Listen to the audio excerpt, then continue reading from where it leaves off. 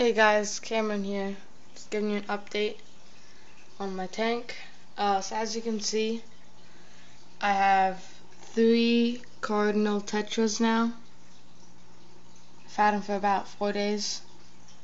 2 Angelfish, that one there, and a little guy back there.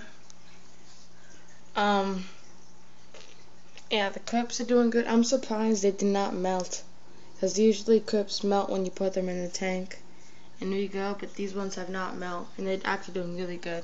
I'm probably going to propagate them in like a week or so. Rainbow fish still doing good.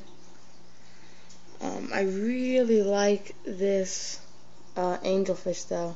He's really cool. Yeah, and the Cardinal Tetras are cool. I'm probably going to get about 4 more, and that's going to be it for this tank. So, and I'm going to add some tiger lotus and ludwigia, so I can add back there, and some dwarf sag. So that should be pretty cool.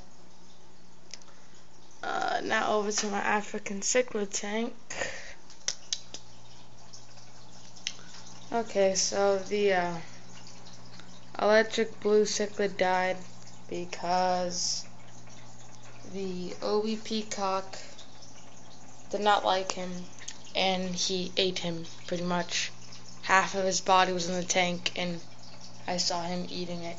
So, but yeah, so I did 2 50% water changes after that to get rid of the ammonia, and I checked my water parameters, and now everything's fine. So I also want to try this thing called Malefics, I think it's called, because my golden pink peacock has no tail, and that's why he's always back here, because the OB peacock keeps trying to nip at him every single time.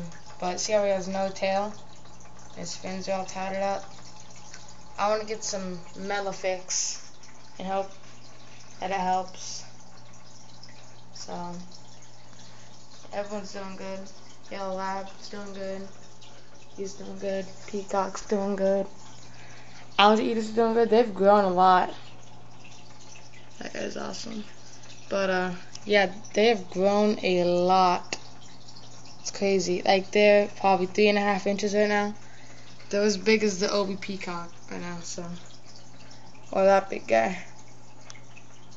So, yes, what's going on with my tanks. Please like, rate, comment, subscribe, and I'll see you later. Peace.